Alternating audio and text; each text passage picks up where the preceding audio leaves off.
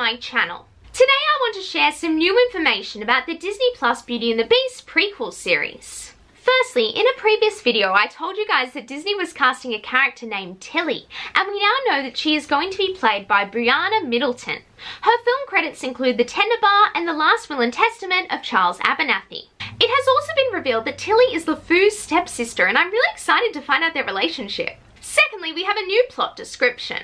Set in the iconic kingdom of Beauty and the Beast, years before the Beast and Belle's epic romance, the series will follow Gaston and LeFou as they set off with LeFou's stepsister Tilly after a surprising revelation from her past comes to light, sending the unlikely trio off on an unexpected journey filled with romance, comedy, and adventure.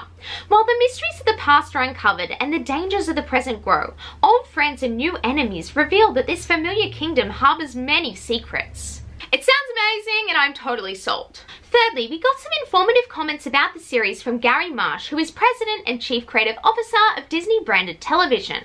He said, for anyone who's ever wondered how a brute like Gaston and a goof like LeFou could have ever become friends and partners, or how a mystical enchantress came to cast that fateful spell on the prince-turned-beast, this series will finally provide those answers and provoke a whole new set of questions.